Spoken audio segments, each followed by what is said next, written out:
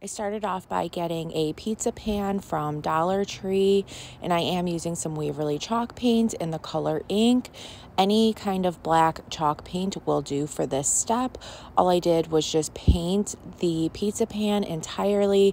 I did end up doing 2 coats, and you want to just dry the first coat before going on to the second coat, and then go ahead and allow that to completely dry. I then got this trick or treat wooden sign, also from Dollar Tree. I'm going to be using some white and orange acrylic paint. You could use any kind of white or orange paint. You could get it from Hobby Lobby, Walmart, wherever your stores sell acrylic paint. All I'm doing is painting the trick or treat in white, and then with the orange acrylic paint, I'm just going to paint the pumpkins in that color. I did have to do about 2 coats per color, and then just allow the sign to completely dry. And look at how adorable this came out. So once this was completely dry, I did grab some Jenga blocks.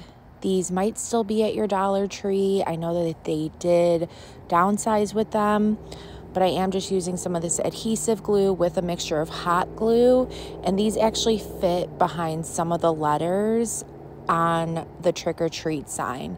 So I just added these to add some more thickness to the sign, so it's a lot easier to attach to the pizza pan. So now go ahead and grab the pizza pan, find a good placement for it, using that adhesive glue and a mixture of hot glue. Place those on the Jenga blocks, and then just place the trick or treat sign on the pizza pan, and just hold that down until the glue completely dries for about 10 to 15 minutes for that adhesive glue. I then just made this awesome fluffy bow using my Easy Bow Maker. Some of the ribbon I got from Dollar Tree and Hobby Lobby.